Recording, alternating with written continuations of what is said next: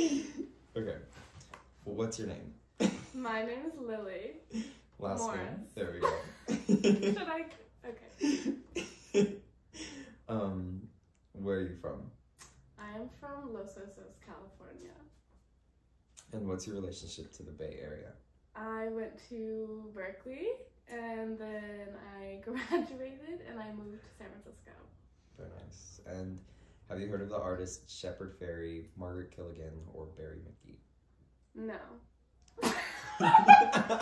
Wait, can we do that again? Oh, yeah. Could you tell us a little bit about your senior project? Yeah, my senior project, I worked on a children's book, and I had my lovely dear friend Aaliyah help with it, and she did the writing, and then I worked on the printing side of it,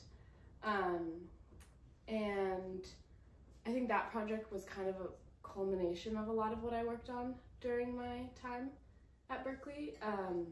It was, I love printmaking, and I think this book, because it was so many pages, allowed me to explore a lot of ways of printing that normally I feel like I wouldn't do if it was a single print that I was working on.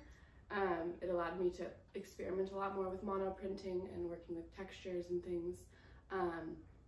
And I think that when you're a kid, you feel that sort of freedom to explore art in a lot of different ways, where you're not thinking about the product, you're more thinking about the process and what it feels like while you're making it.